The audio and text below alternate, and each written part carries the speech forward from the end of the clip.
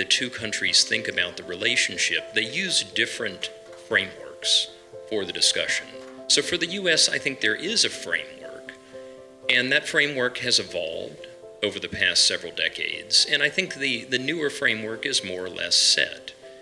It's a primarily competitive relationship, but I think we have to keep in perspective what that means. Competition is not always zero-sum.